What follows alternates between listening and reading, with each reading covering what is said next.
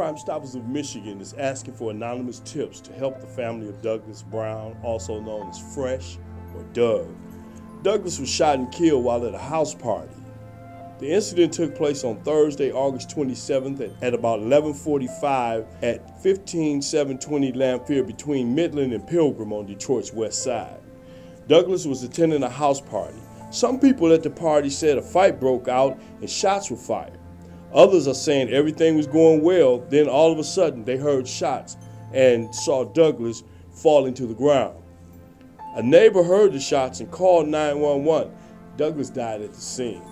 And Doug was known from almost by everyone. He knew someone on every block in that neighborhood, which is why it's so hard for me to understand why everybody is keeping silence about my son's murder.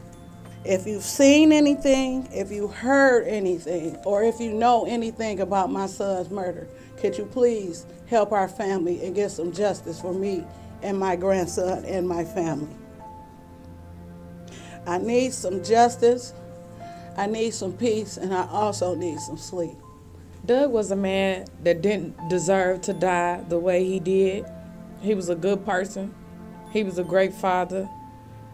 He was somebody's child. No parent should ever have to bury their child due to such senselessness. I urge anyone with information to please speak up and share whatever information you have so that this man and his family can get the justice that he deserves. You know, it's very tragic that we have to have these senseless murders in the city of Detroit. When is it all going to stop? When are we going to put the guns down and pick up a pencil or just pick up a book and start reading about life? Because life is too short, and we are making it shorter each and every day. Crime Stoppers of Michigan is offering a cash reward of up to $2,500 for information leading to the arrest in this murder.